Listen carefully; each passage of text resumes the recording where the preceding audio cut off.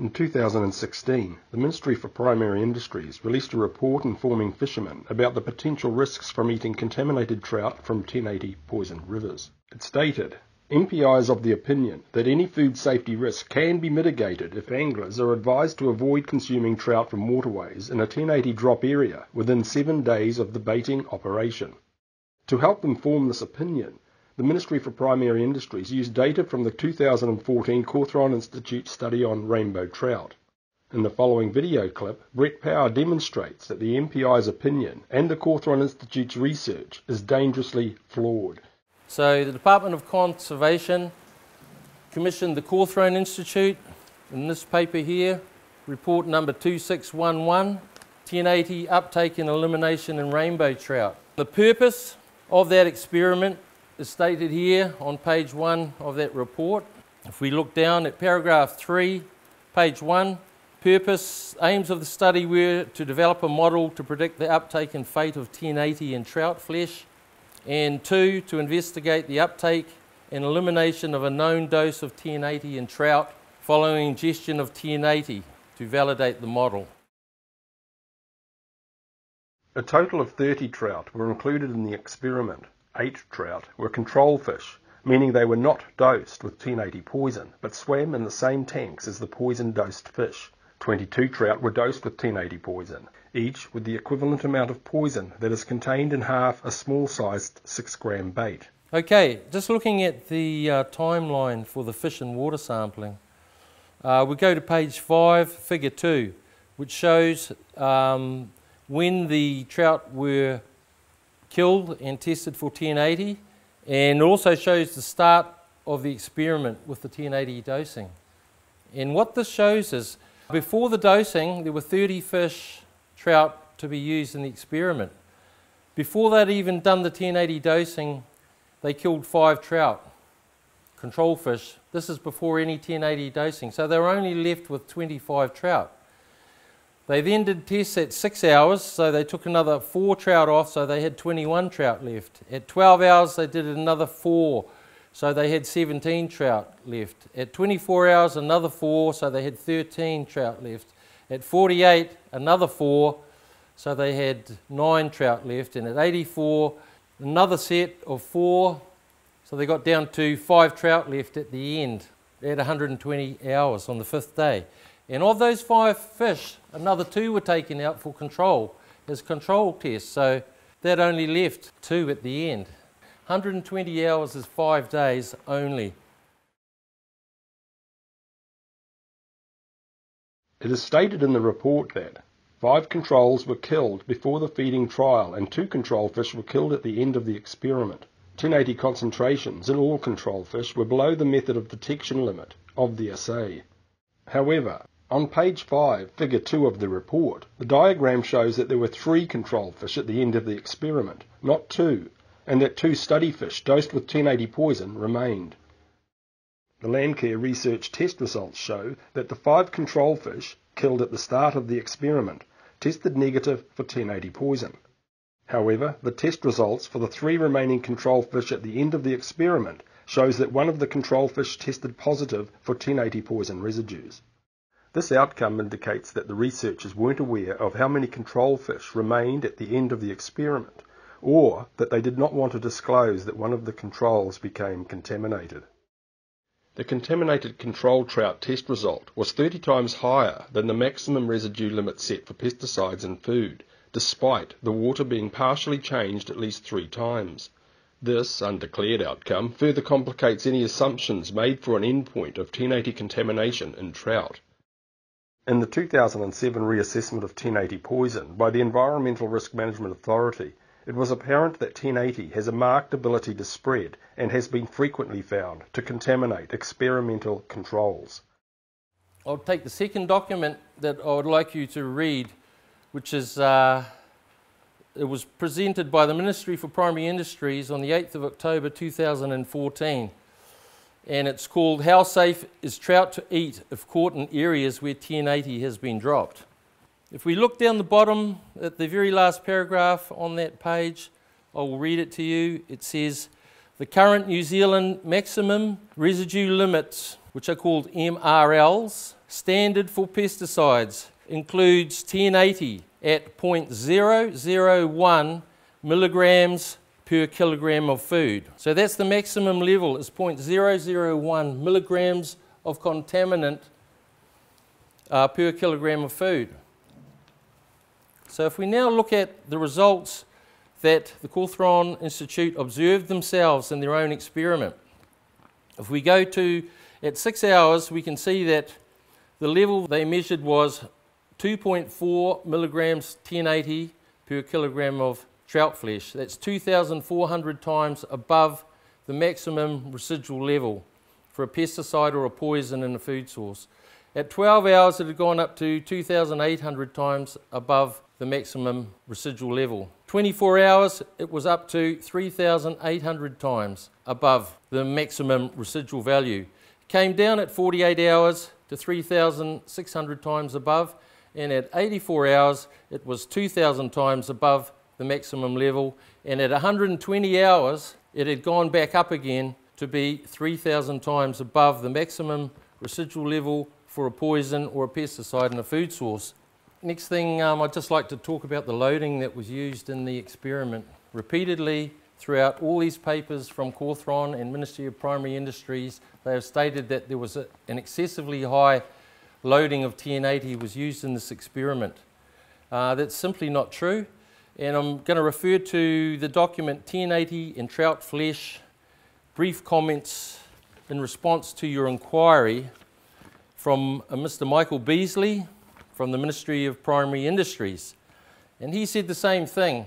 In the first paragraph here, when he was commenting on the Cawthron research trial, he said, "This involved dosing of 1080 at very high levels," which is what they've repeatedly said throughout the discussions and the reports. But if we look further down on the same paper that Michael Beasley has produced, we can go down to paragraph 4, and I will read what it says. "On the other hand, you are correct in noting that the 5 milligrams of 1080 administered in the experiment is equivalent to just half a single 0.15% bait of 6.4 grams. So a 6.4 gram bait with a 0.15% loading, if you multiply that, you get 9 mils. That's 9 mils of 1080 in one of those baits, and they used half of that. So the actual loading was only equivalent to half of the 1080 that's in a 6.4 gram bait. And of course, that's the smaller of the baits. Dr. Michael Beasley, who provided the MPI response to questions about the Cawthron Institute trout study, was also the National Poison Centre representative that was involved with supporting the incorrect botulism diagnosis in the 2017 poisoned wild pig case, which involved 3 members of the Kocherman family. Dr. Beasley also noted in his poison trout study response that this, however, does not allow for the fact that humans may be, and indeed often are, more susceptible than experimental animals on a weight-by-weight basis. So the reality is that the loadings were not high at all. They were actually minuscule loadings. And in a scenario where there's thousands of pellets dropped in the waterways with trout, what happens when the trout eats a whole single pellet? The loadings would be double this. So you'd be looking at levels in the trout of approximately 8,000 times above the maximum residual level permitted. 8,000 times above with one pellet. What happens if a trout eats 3 or 4 pellets? When aerial 1080 poison drops are undertaken in New Zealand, the poison bait is spread across running waterways at the same rate as the surrounding land areas. The toxin distribution flight charts, which anyone can obtain from the Department of Conservation, show exactly where the poison baits are spread. When the baits hit the water, they are immediately located and consumed by freshwater crayfish and other aquatic life. There's also on page 1 of this report a statement that residues of 1080 were still detected after 8 days in crayfish who had ingested bait containing 1080, after 8 days. And that was in Surin and Bonnet, 2006. In 2006, Dr. Alistair Surin conducted an experiment on freshwater crayfish and found, even with low distribution rates, that the crayfish could encounter up to 7 baits in their home range. I did this work in a simulated stream where I placed crayfish in small cages and I fed them a mixture of their natural food, and I put 1 1080 bait in each cage. We found that the crayfish did eat the baits, and that doesn't surprise me because a lot of crayfish growers actually feed their crayfish pellets in a similar way that 1080 is a pellet. On the Department of Conservation website, it is stated that large trout love freshwater crayfish, and so do shags. It also states that people collect and consume the crustaceans. In a recent news release, it is stated that the rates of 1080 poison being spread across land and water may quadruple, and that the tribe has endorsed the Whataroa operation, despite the fact that it will be using twice the normal 1080 sowing rate, 4 kilograms of bait per hectare, and may well do that twice, depending on whether sufficient pests survive the first drop. These new aerial distribution rates equate to 1,333 6-gram baits per hectare of running water. I'll ask you to refer to page 3 of the report, and it's stated here, note 3 at the top, it says, in the absence of a 1080 half-life value for trout, it was assumed to be less than 11 hours based on data from mammals. Eason, 2011, that's Charles Eason who did the experiment. And that experiment was done as a chronic exposure to 1080 over 120 days to determine the endpoint of contamination in rats. The effect of a contaminant on one species, such as a rat, an endpoint of contamination cannot be applied to another species, such as a mouse, because species react completely differently to the same contaminant. Secondly, toxicity is dose dependent. You cannot take an experiment where you use 1/600th of the 1080 that was given to the trout and then apply the endpoint in contamination from that experiment on rats with 1/600th the dose. You can't do that. That's toxicological fraud, in my opinion. What they did is they took a half-life from Charles Eason's determination on rats, and they said it was less than 11 hours. Now, they said that the contamination level that they used, the full life of contamination would have been 22 hours, which was double the half-life of 11 hours. If you look at this graph at 22 hours, or at 24 hours, it's still 3,500 times above the maximum residual level. So their own data is in contradiction to what they're saying. They said that there was no other data to compare to. That's why they had to go to the rat experiment. But if we look at what they've said here themselves on page 10 under discussion, they said a study on trout found no visible effect at 4 milligrams 1080 per fingerling. This was Baumeister, 1977. And also at 8 milligrams per adult, and that was Rammel and Fleming, 1978. So there were other studies done on 1080 and trout. The 1080 dose used in this study that they did was about 600 times higher than the dose given in previous mammalian studies or mammal studies. Okay, just returning again to page 2. Unfortunately, no information on uptake or elimination rates of 1080 in trout was available when the model was developed. Well, that's not true because they've referenced it in their own paper here on page 10. And it actually says here, no direct effect of this level of 1080 was expected or observed for the trout, as they are known to be much less susceptible to the effects of 1080 than mammals. Looking at page 10 of the report under discussion, paragraph 1.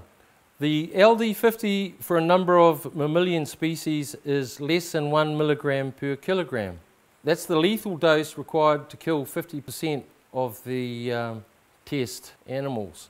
Where the LD50 for 1080 in trout by injection is 50 milligrams per kilogram. They only gave the trout a tenth of that dosage in this. So they would have been aware of the resistance of trout to 1080.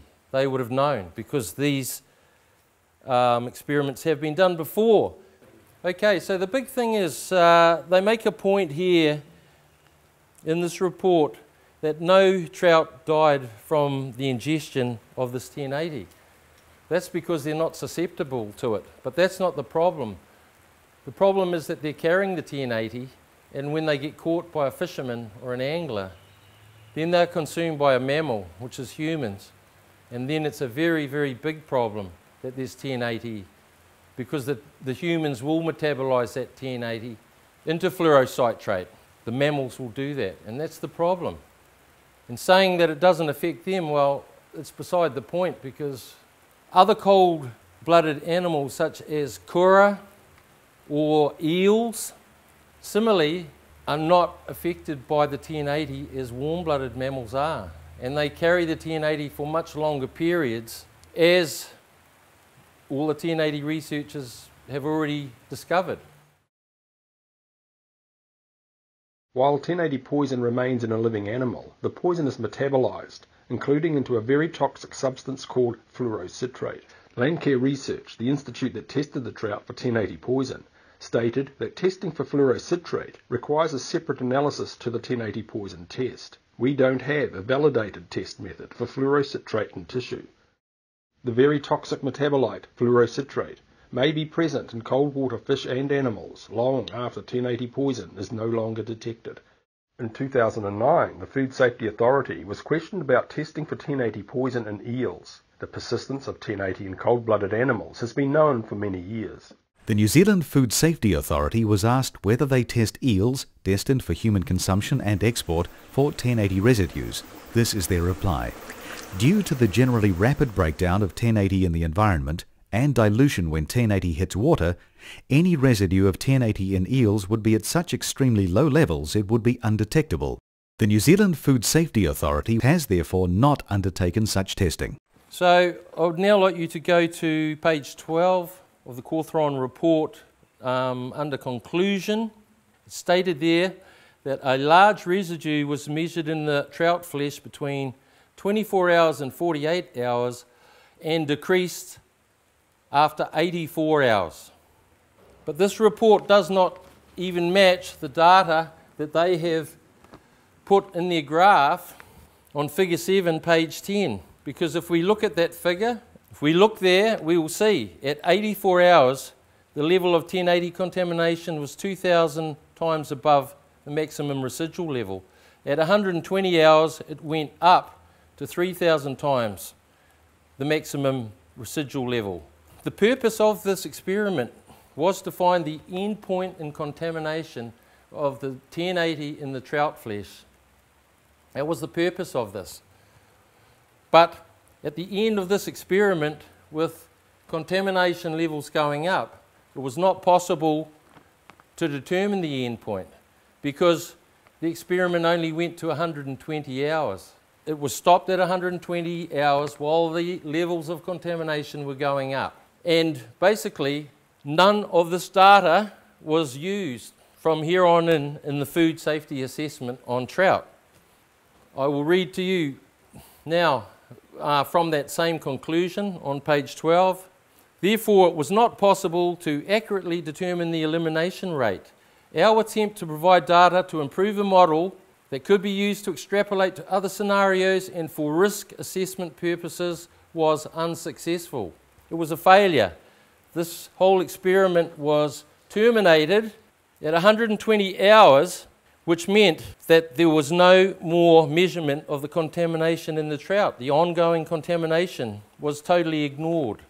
So the next question is, if there was no determination of an endpoint of contamination, then how did the food safety assessment get done? Because if you don't know how long the 1080 remains in the trout, how can you do a food safety assessment? You can't. There was 1080 in Kura 8 days after they were given them. Still massive dosages. And yet in this experiment, they only allowed for 5 days of testing because they didn't want to see the ongoing persistence of 1080 in the trout if they kept the experiment going.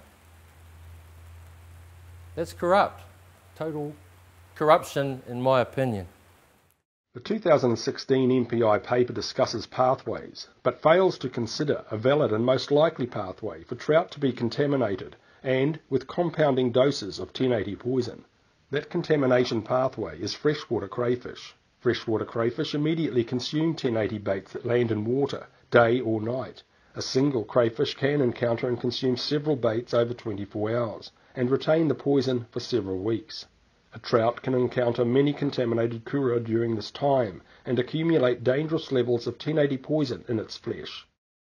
New information published by Aurelian, the government-owned company that imports and manufactures 1080 baits, shows that just a single 12-gram bait may kill a child.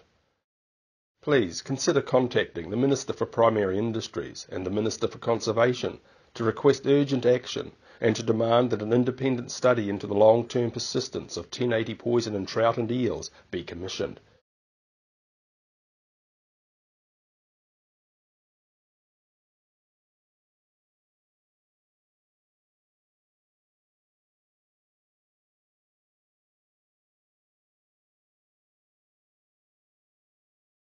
My name is Brett Power. I'm an engineering surveyor of 25 years experience. I hold a degree in surveying. I studied biomathematics, applied mathematics, statistical mathematics, spherical mathematics, astronomy and engineering at university, and then I spent 25 years in the role of senior engineering surveyor on some of the largest projects in the Southern Hemisphere. There's the Barrow Island gas plant. I also completed the Newman Hub. I was the senior surveyor working for MPD joint venture in a $2.5 billion project. My role was to check all the other survey parties and check the designs again, check the plans, check the calculations, and make sure that all the computations were correct. So I've spent a lot of my time checking data and scientific papers, designs, and that's what I get paid a lot of money to do.